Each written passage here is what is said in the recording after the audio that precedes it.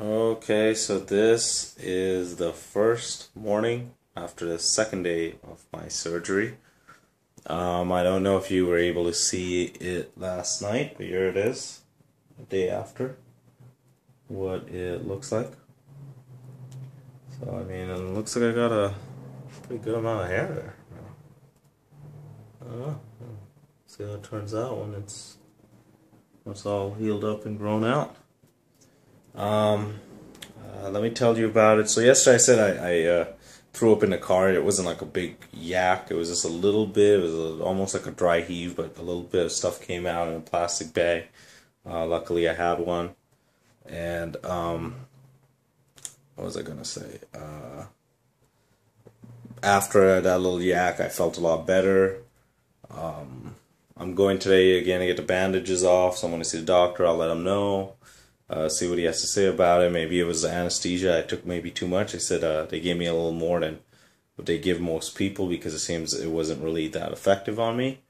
Pain level wasn't that bad, and honestly now I feel great. So it seems like any discomfort you do have is usually shortly after the surgery, and then you're fine. I slept totally fine today. I slept on my bed with a little donut around my neck. And yeah, I had a great sleep. I slept a little bit on my side even. I haven't had any swelling. Back of my head is comfortable while sleeping. I didn't have any problems.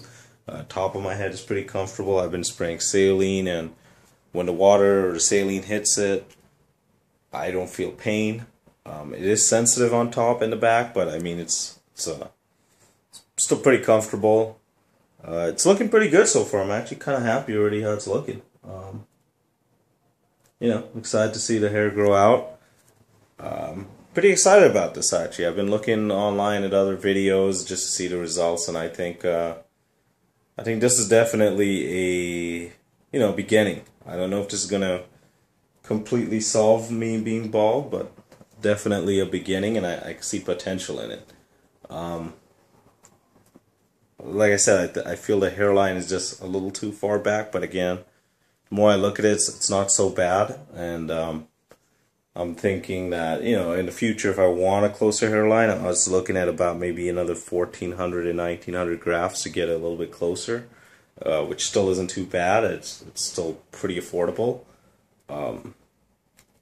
Yeah, so I'm going to go to the doctor's right now, and I'll let you know how that goes.